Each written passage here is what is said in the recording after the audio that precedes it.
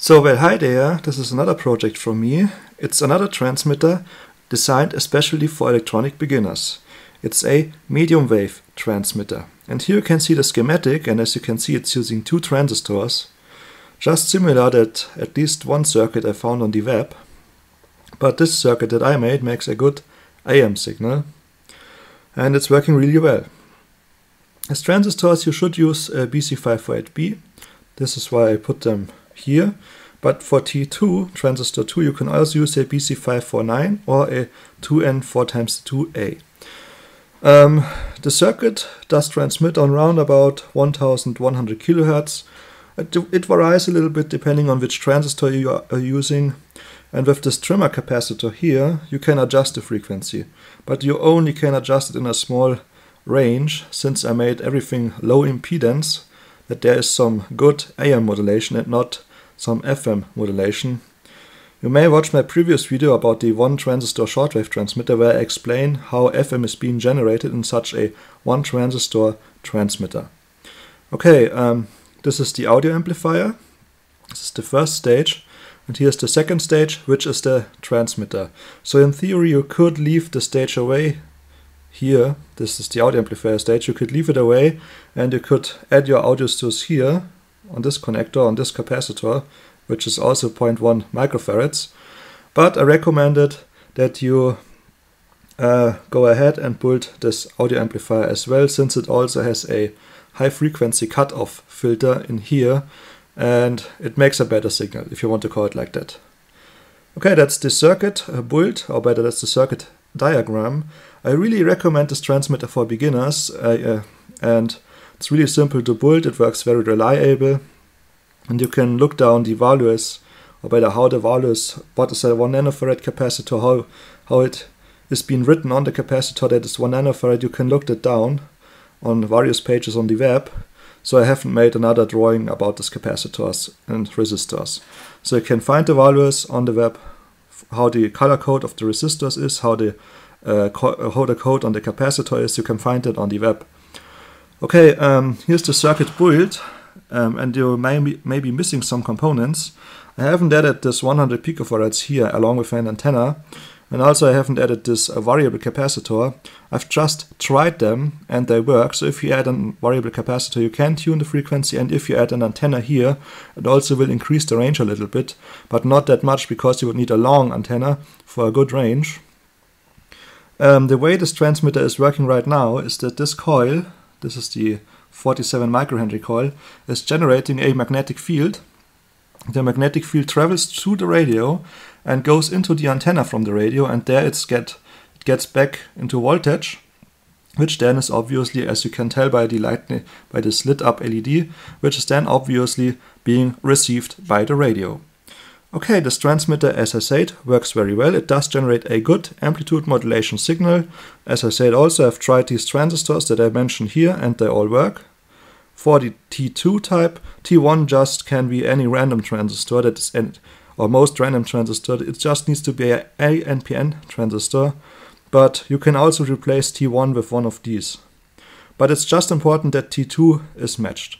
I've tried a BF199 here, and it did work also, but I think it needs a little bit of re-biasing, because the modulation in case of AM was good, but there was some distortion. So I think a BF199 would also work here, but you would need to realign these resistors to get it perfectly working. Another thing, there's only one thing that's really important about this transmitter. I'm writing here plus 9 volts, and you should supply plus 9 volts, not plus 5 volts or plus 12 or 15 volts, because this bias here has been aligned for 12 volts. So if you change the voltage, the bias will change, and that will cause some really bad audio quality or distorted modulation. But run it with 9 volts plus minus a half volt, or at least 1 volt. I'm not sure, I haven't measured it but I measured it. If you are using too low voltage, the modulation is getting bad, and if you're using too high voltage, it probably will also get bad. So supply it with plus 9 volt from a 9 volt battery. Also, you can tell by this resistor and this resistor, it's very power saving, and the battery will run for a long time. Okay, that's the transmitter built in real life, as I said, and now I'll start the playback and you will have a listen to the clear audio quality. Although I won't show that it's a good AM signal, you simply have to trust me here, it's a good AM signal. Okay, I'll start the playback right now.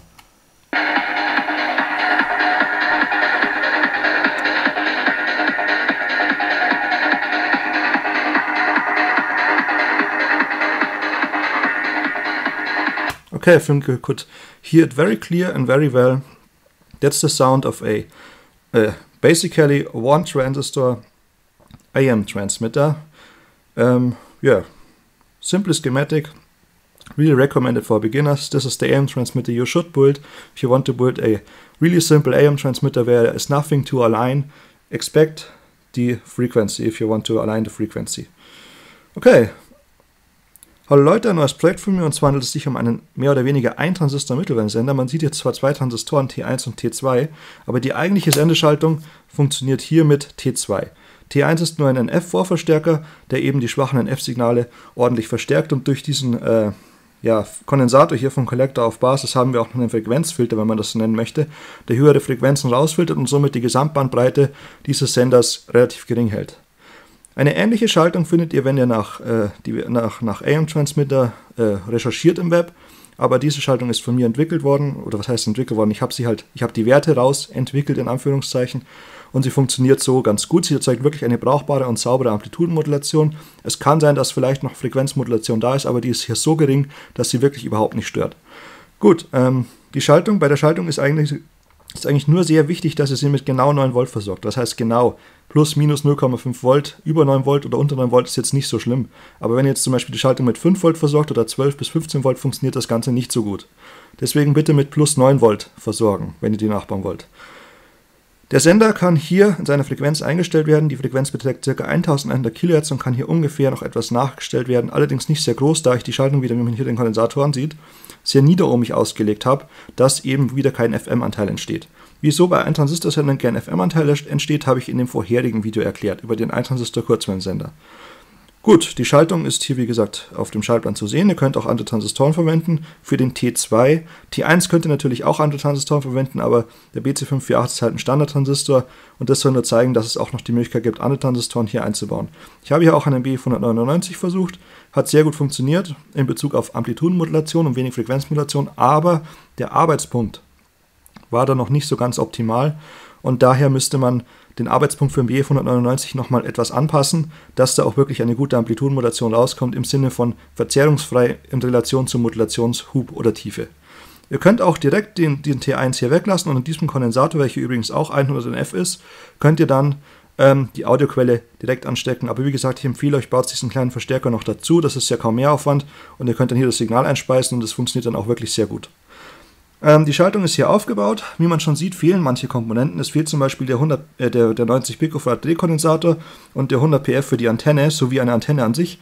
Das liegt daran, dass die Schaltung hier, ich habe es probiert mit dem, dass man einen Kondensator parallel schalten kann. Man kann die Frequenz hier ändern, wenn man hier den Kondensator parallel schaltet, und man kann auch eine Antenne anstecken, aber in dem Fall ist das nicht notwendig, weil die Spule induktiv sendet. Sie erzeugt ein magnetisches Feld. Dieses magnetische Feld wird von dem Radio, der in der Nähe steht, von der Ferritantenne im Radio wieder empfangen und wieder in eine Spannung umgewandelt, die dann, wie man an der Signal-LED wunderbar sehen kann, auch wieder zu einem Empfang des Senders führt. Okay, der Sender erzeugt eine saubere Amplitudenmodulation. Ich werde das jetzt aber aus Zeitgründen nicht nochmal extra vorführen mit diesem Frequenztuning-Rad. Ihr müsst mir da einfach vertrauen. Und ich empfehle diese Schaltung wirklich jedem Einsteiger, Elektronikeinsteiger, der einen einfachen Mittelwellensender bauen möchte, aufgrund dessen, da die Bauteile sehr einfach zu bekommen sind, sehr gut verfügbar sind und auch die Schaltung wirklich sehr zuverlässig funktioniert, solange man sich eben an den Parameter hält, plus 9 Volt und nicht eine größere oder niedrigere Versorgungsspannung. Wenn man sich die Widerstände hier anschaut, sieht man auch, dass die Schaltung einen sehr geringen Strombedarf hat, also eine sehr geringe Stromaufnahme, und durch diese geringe Stromaufnahme ist auch mit einer Batterie eine sehr hohe Batterielebensdauer oder eine sehr hohe Batterielaufzeit möglich. Okay, die Schaltung läuft ja bereits und sendet bereits, dann führe ich das Ganze mal vor und drücke Play bei meinem Walkman.